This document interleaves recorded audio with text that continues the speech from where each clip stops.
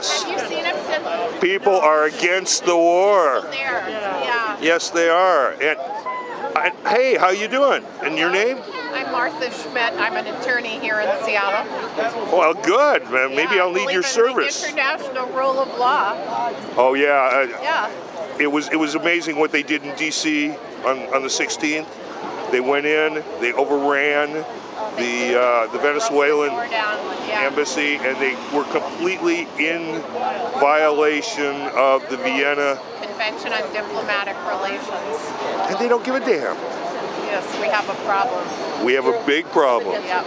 It's not only that convention, but of course that applied there at the embassy, but all along what the U.S. has been doing in terms of the unilateral coercive measures, otherwise known as the sanctions against Venezuela, which are bullshit anyway, have violated the UN Charter, the OAS Charter. And the consequences of what we've done against Venezuela have resulted in so much suffering and violations of human rights and humanitarian law. So it's a huge problem, and it's not only Venezuela, obviously, but it's been so intentional and for such a long time. Did you know that recent report that came out in April that was written by the economist Mark Weisbrot? No, I haven't heard about that. So they looked at the economic sanctions against Venezuela from the standpoint of the impacts, the humanitarian impacts, and their estimate is that at least more than 40,000 people died as a result of the sanctions in 1 year. Wow. Yeah. 40,000? 40,000 Venezuelans starved to death, basically? Yeah, also there's an embargo on medicine. Yeah, and there's just, it's had, it's been going on since Chavez was elected. There have been U.S. measures to try to bring Venezuela to their knees, but it's much increased, since Obama did the executive order and Congress passed a law to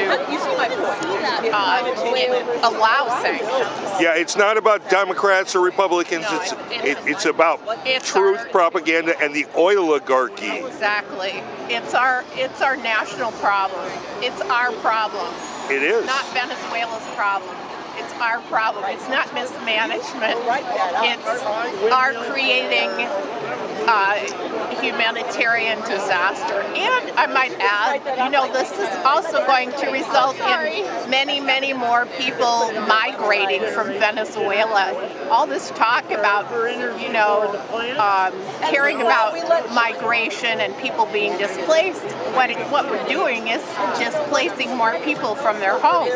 Just like we've done in the Middle East, and the Europe's now got the... Or in Honduras, with support for the coup there. Right. And just what's happened in Colombia, the country next door to Venezuela, with the civil war. There's more than, that has over 6 million refugees. Wow. Yeah, so that's one of the largest migrations of refugees internally and externally in the world already in our hemisphere, And what was your name again? Martha Schmidt. Okay, are you part of the group, or are you just here? I'm actually a member of the National Lawyers Guild.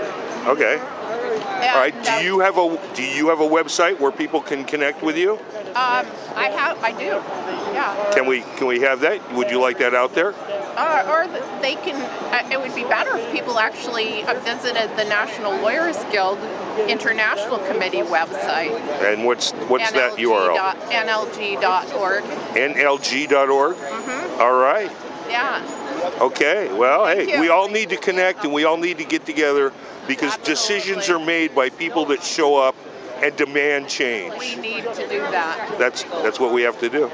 All right. Nice to meet you. Give me 5, Martha. All right. Very good.